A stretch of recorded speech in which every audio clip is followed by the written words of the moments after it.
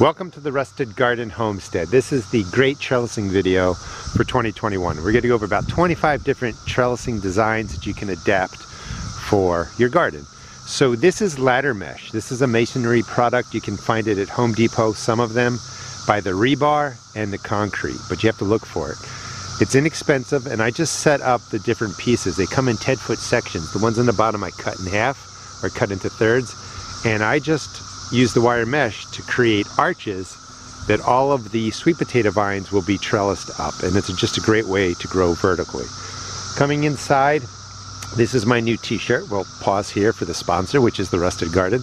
These are now available at my seed shop if you're interested. I will put the link in the video description, but this is our new t-shirt, and this is going to be around for a long time. I like the basic gray and the emblem that's right there. Now, you're going to see all kinds of different trellises, so I recommend that you get creative. Go to flea markets, garage sales, look around the big box stores, see what you can find, because a lot of times you can get them more inexpensively if you repurpose them. So, and I'll talk about that as we go through. So first stop, standard metal T-post. I use them for all kinds of different things. They're about $6. I get them at Tractor Supply. They will last forever, so they're kind of worth the investment. And basically trellising a tomato plant straight up there. This is wire mesh.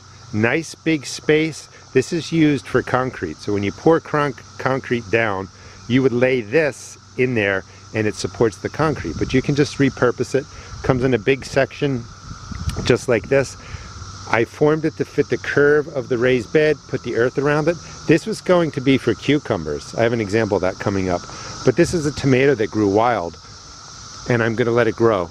And I'm just weaving the vines through here. So that's one way to do it. Here's another example of the 10-foot ladder mesh, and it's just rainbowed that way and this way.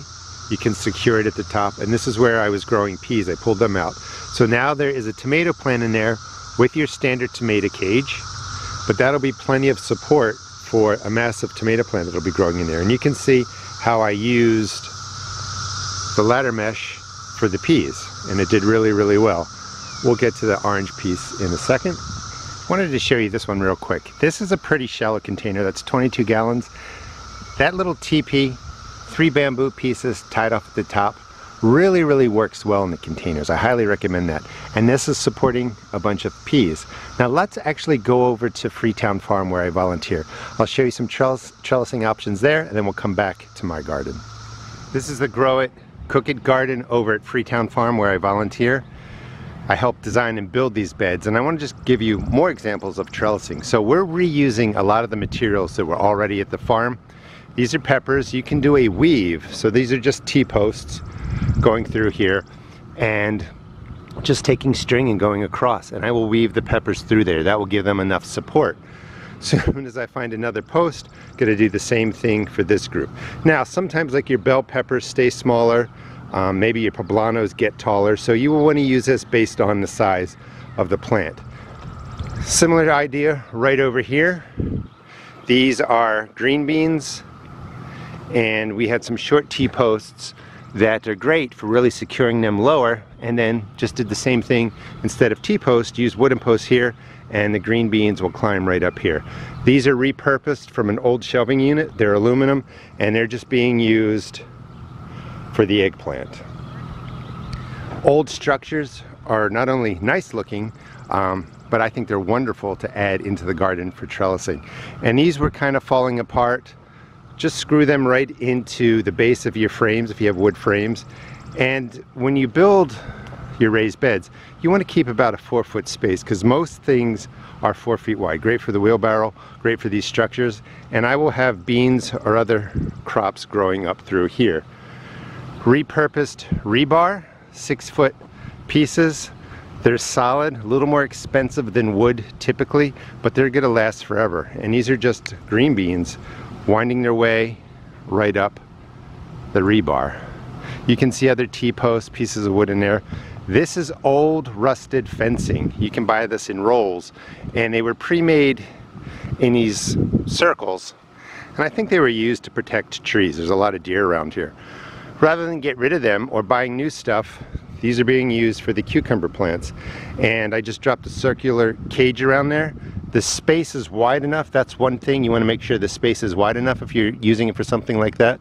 And you can just bend the cucumber in and out, and it's a great way to trellis your cucumber plants. You could also use this for tomatoes. This cage is pretty lightweight, so shorter pieces of rebar or wooden post, you just want to sink through there and, you know, hammer it in about a foot. That will keep this secure so that the cucumber plants or whatever you're growing in there doesn't knock the cage over. And you can see examples of those things that I used throughout this whole garden. Even the wood was repurposed. You know, just be creative. Look to see what you have around. Go to flea markets, garage sales. You can repurpose so much. And again, here's the cage, but this time I'm growing scalloped squash right up here. So this is a vining squash. I need to secure the bottoms with that rebar or wood stake like I was saying, but I'll be able to grow vertically. So vertical growing will save you, saves you a lot of space, and it also helps you really manage pests and disease better, in my opinion.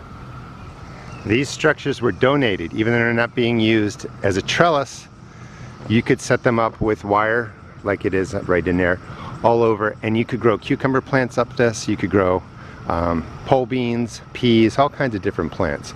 So again, think creatively. You're going to find lots of objects that you could repurpose in so many ways. I'm not even sure what this was, but it's being used to trellis watermelon up it. It's really solid, so when you're doing heavier crops like maybe pumpkins or watermelons, a structure just like this works well. Maybe somebody built this. This was here when we got here, but they just drilled holes in it, rebar across. We leaned it into a nice little tent, and we're going to grow the watermelon right up the side. And here's some other uses of the metal fencing. Instead of keeping it, you know, that cylinder, we unwound it mostly straight, secured it to T-posts, and we're just weaving tomato plants up there. So you can set something up just like this, or over here on this side, and you can grow all kinds of different plants through the space, because again, make sure it's wide enough for your hand to get through. And this way the fruit too, if you get really small holes, sometimes the fruit will grow in that hole and it will expand and it will get cut by the wire. If you have a nice space like this, that's not going to happen. Right now here we just have potatoes growing, so nothing that needs to be trellised. But this is a cool design too. T-posts on both ends. You can pick this up in the plumbing section. It's PVC. It's, you know, set up so that you could put, you know, something straight through here. So we just took a pole, went all the way across to the other side, nice and solid. This is not going to fall over, and you can drop string down, and then you can twist tomatoes around that string or other vining crops up the string, and it creates a really nice trellis.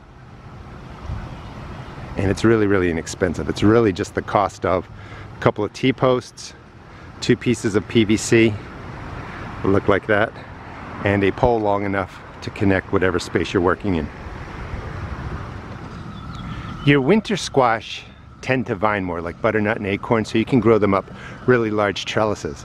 Your summer squash, your yellow squash, green zucchinis, they tend to bush more. They will trail a little bit, but you can also grow them vertically, maybe something about 3 feet tall, again, that nice wide space, but you can kind of guide them upward, and it just makes it easier to get underneath, manage for pests and disease, rather than letting the leaves come all the way out here. Sometimes the plant falls over and it just creates a haven for bugs. So you might want to just trellis your squash and zucchini up something just like that. Here's another section of trellises, and again, you can just create with what you have available. Just a couple of 2x3s going up here, stringing it across, and that's for the pole beans. It doesn't have to be anything fancy. Standard posts, when you're screwing them into a framed bed, you want to make sure you have wood that the screw can go deep into. If it was just into this piece from here to here, it's going to be a little bit wobbly, and you want 2 screws going into there. Just secure it. And you don't want to put a screw in that goes in this way, comes out this way and leaves a point, because at some point you're going to scratch your hand with it. So you want to make sure the screw tip stays in the wood, but it has to be secured to something solid. Now, a lot of times we use the 1x1s or the 2x2s for stakes. You can kind of think out of the box. We have a ton of these boards. It's a cucumber plant. So I secured them right down there with 3 screws into a nice 4x4, and it's nice and solid, and I really like that look. The cucumber plant will go straight up that, and the width of the board allows you to really just trellis a cucumber right through the string. I mean, that's something I just made in between this video, and I think it's really cool.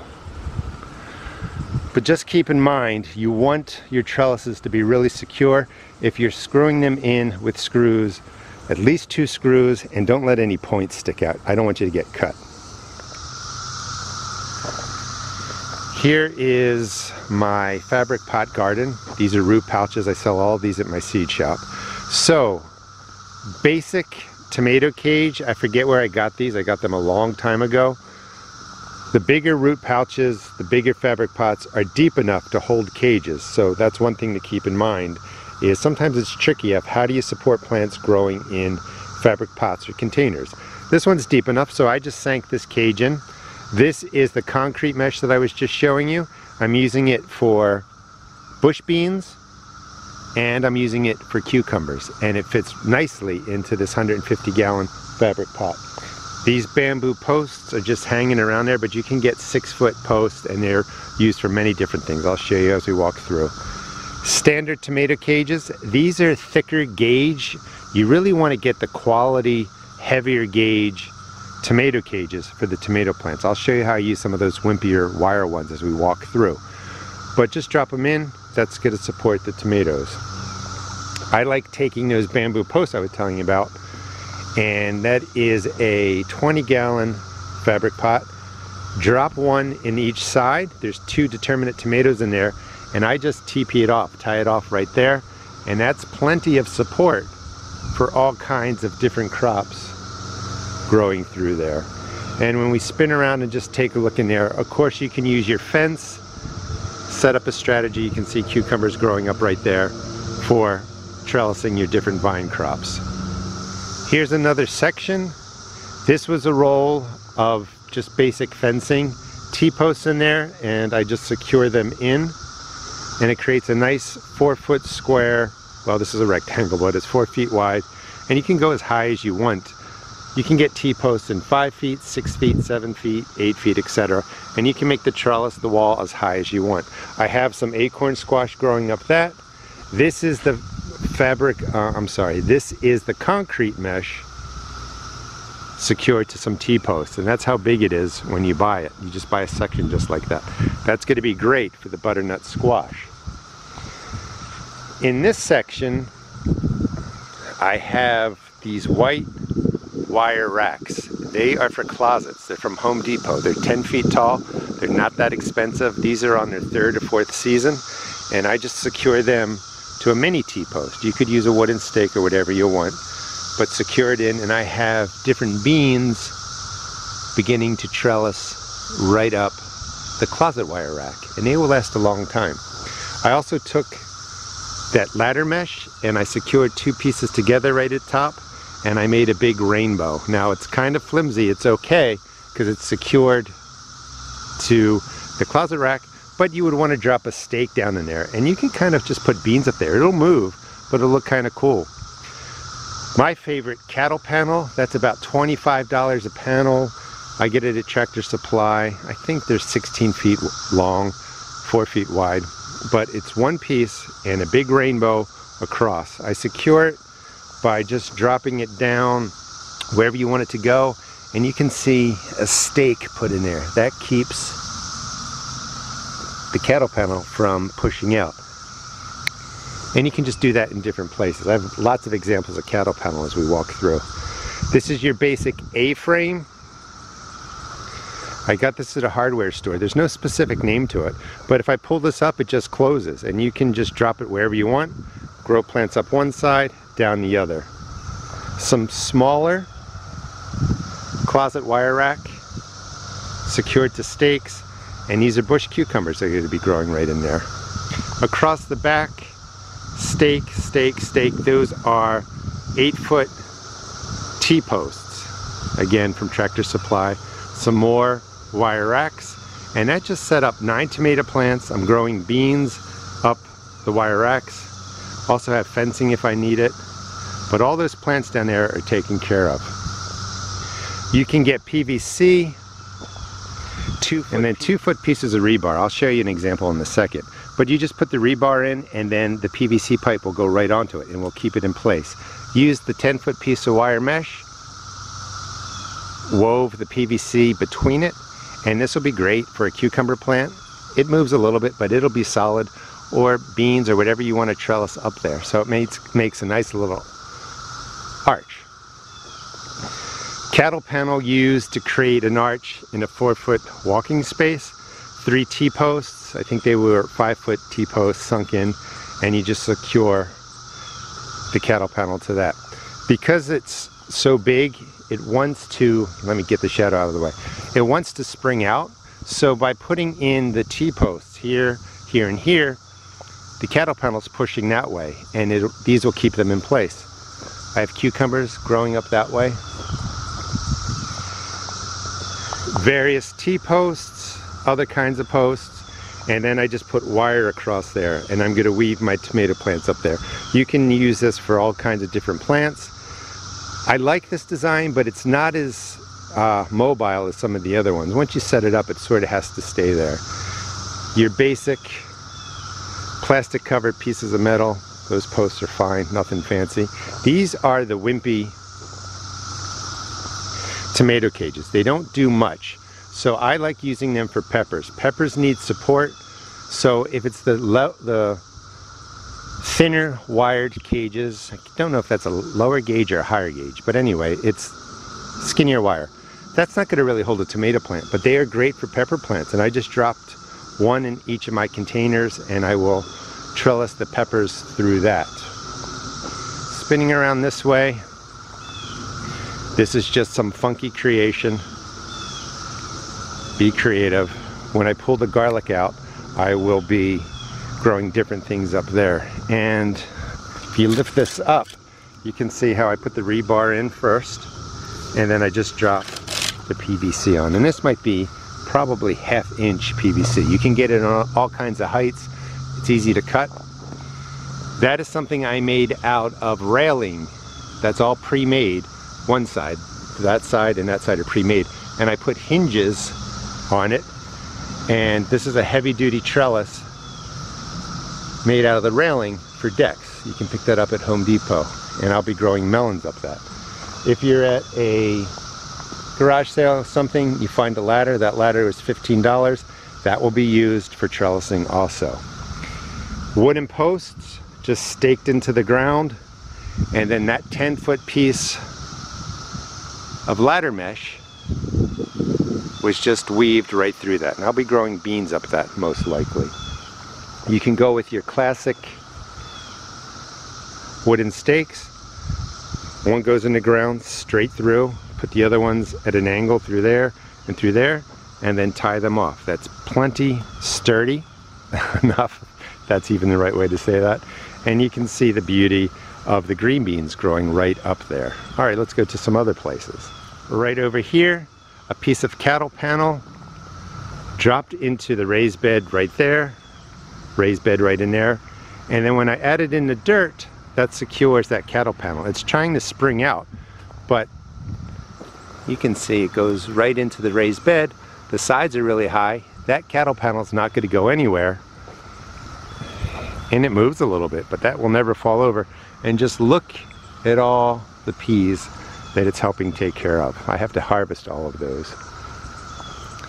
From this side, I took 2 pieces of cattle panel and I just made a tunnel basically. And I'm growing cherry tomatoes up the side, on the left right there, and on the right there. It's all going to be cherry tomatoes growing up through there. And for this one, I designed it a little bit different. I built this structure right here and just put two 2x4s on the side and left a gap going all the way across that I could just drop the cattle paddle into. If I want to disassemble it, I just pop them out of there and it works really, really well. This got screwed into the raised bed there. This is my asparagus. T-post right over there. T-posts are your best friend in the garden. T-post right there. And this is all metal wire. Piece there, piece right there, another piece down there. And I just wrapped it around the outside of the asparagus, pulled it tight, and now the asparagus is being managed just like that. You know, obviously I did this when it was smaller, but you set this up and then you just guide the asparagus through the gap. Couple more uses of the A-frames. They will open up as wide as you want and they will collapse flat. So you can drop them in different places. Actually the melons are getting out of control. Gotta weave the melons up there. So I'm weaving the melons up the A-frame trellis and then back down again, and then they will trellis through this space once I clean it up a little bit. If you need a really large trellising solution, these are telescoping poles I got at Tractor Supply. These are hop spines on here. I think they get about 18 feet tall, and you can telescope them down to about 6 feet. Anyway, purple martin birdhouses would go on top of here. These are about 40 bucks and that's what they're for, but I repurposed them for growing my hop spines. These are blackberries. You can see the white string going across, you know, classic 8-foot T-post in there, string all the way across to the T-post right there, and I just weave the brambles right through. It keeps them in place. And just look at all those blackberries. All right, one more garden. This is the same fencing that I built a trellis out of. These rectangles are a little bit small. I can't get my whole hand through here, but good enough. If a cucumber was sitting in there, you got to make sure you pop it out because it will expand and these bars will cut into it. But this is a really functional size piece of fencing that you can use for different things. Those are potatoes growing in there. Here is my other garden. And you can see another cattle panel arch that I built there. Stuff, of course, is trellising up the fence, but beans over there are trellising up the cattle panel arch. Classic posts, you just put in your posts. I'm tying tomatoes up that. Also, if I were going to grow beans or something, I would just put string through here, grow the beans up that. But I wanted to show you, like I picked this up. If I didn't have a fence behind there, this was found at a thrift shop for like $3. And you can just sink whatever you find in different places right into the ground. That's perfect just to give that cucumber plant some support. It may need a bigger trellis later, but smaller trellises really support the plants at the root system the first couple of feet, and that will keep you from accidentally maybe pulling or breaking, you know, the plant off too close to the root. Tomato cages, 2 of them in there for bush cucumbers. The TP setup that I talked about earlier, that works really well. That's a 10-gallon container. And then sometimes you have to kind of double up, and I think we'll end here. This is a stronger wire cage. These are eggplant. Eggplant get really big. So the wire cage will help manage the lower part of the eggplant, keep it nice and secure. But then you're going to need another post coming up because this plant will continue to grow. So you can mix and match your different types of posts and cages and trellises to support your plants. So I keep a barrel, hole in the bottom so water doesn't fill in, and I drop in sticks that look good, you know, broken stakes, bamboo posts, whatever. I just throw in there. I use these for trellising throughout the garden. We'll use these often to grow peas up. Tree branches are great for peas. Hope this gives you some idea of how you can inexpensively and creatively create trellises and supports in your garden. Just want to show you real quick. Over here are T-posts. I buy them in bundles just like that, have them all over the garden, and they just really help me set up and manage tomato plants. They're worth spending the extra $6 to get a metal T-post from Tractor Supply. They're going to last forever. Thanks so much for watching. Please check out my seed shop at therustedgarden.com and I will put a link for the t-shirt in the video description. Thanks again.